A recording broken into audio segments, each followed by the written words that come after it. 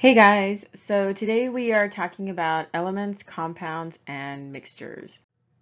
So let's go ahead and get started with elements.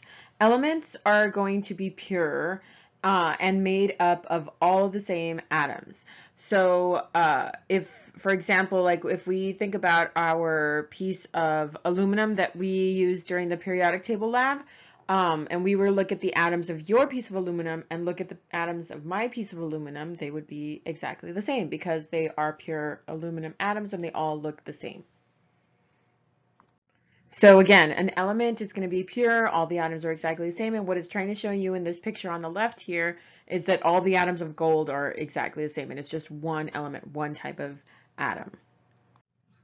A compound is going to be when two different atoms combine, at least two different, it could be more than that, but they have to be different atoms or different elements that are actually combining with the chemical reaction, which creates a bond between them, and it's actually going to make another pure substance. For example, in this one, it's sodium chloride or table salt. So a compound has to be the combination of two or more different elements that have a chemical bond. And the way that I imagine it is it's kind of like the two atoms are holding hands. Or if you look at the bottom here, where you have an example of sodium chloride, there's a chemical bond between them.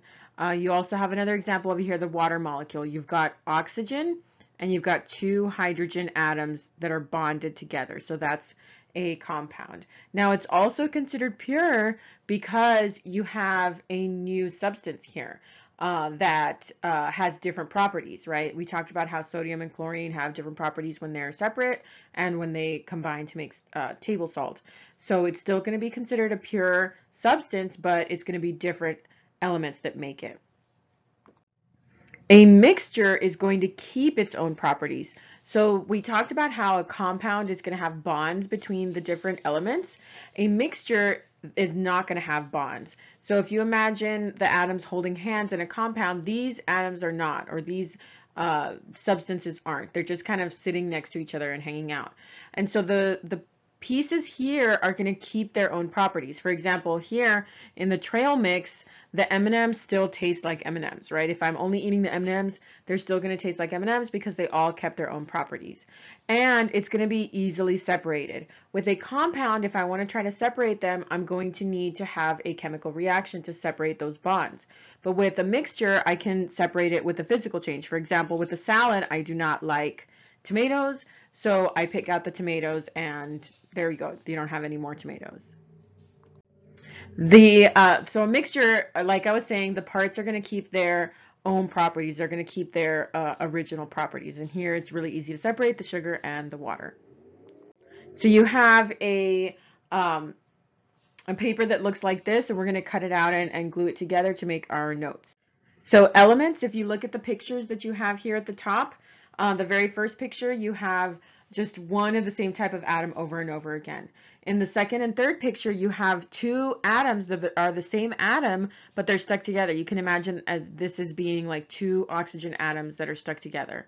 And so they are still going to be considered an element because it's still the same type of atom that's bonding with itself, basically. So they're found on the periodic table. You cannot make these simpler because an atom is as simple as it gets. And the properties are going to be the same. Like I said, with your piece of aluminum and my piece of aluminum, if I tried to melt them, they would still both have the same melting point, right? If I tried to get them to react with something else, they would still react with the same, with that substance the same way. And they're made up of only one type of atom. With a compound, here you have two different atoms or elements that have combined and they've bonded with each other. So they've made a chemical bond. There's been a chemical change.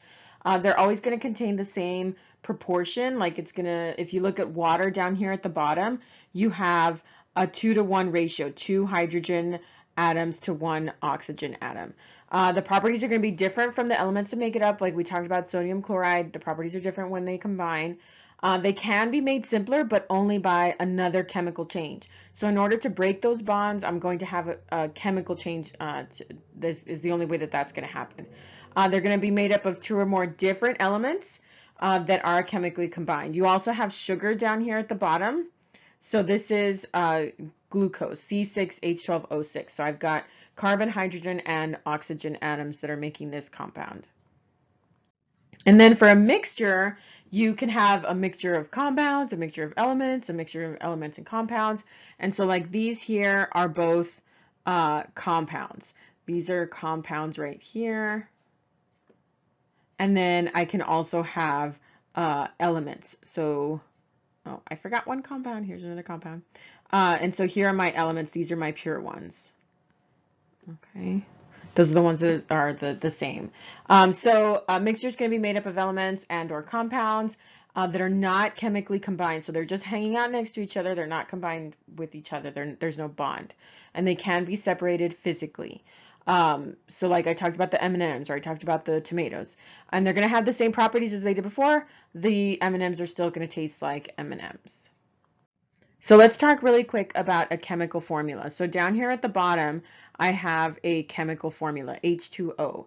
And I told you that scientists are lazy. We talked about how with elements, we use symbols instead of having to write out the name. Well, for compounds, we can also use formulas so that we don't have to write everything out. And it's actually telling me how many atoms I have of different things. For example, here, it's telling me that I have 1 oxygen and 2 hydrogen right here.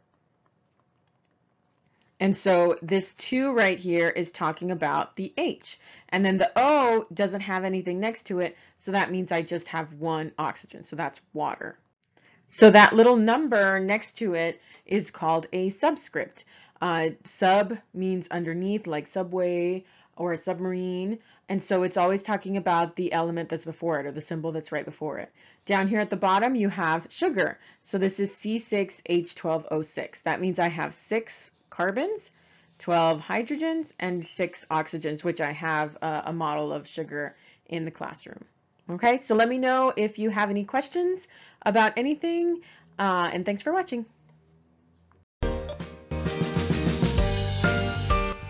Thank you for visiting Somo's YouTube channel. Look for us on Facebook, Instagram, and Snapchat. And don't forget to like and subscribe.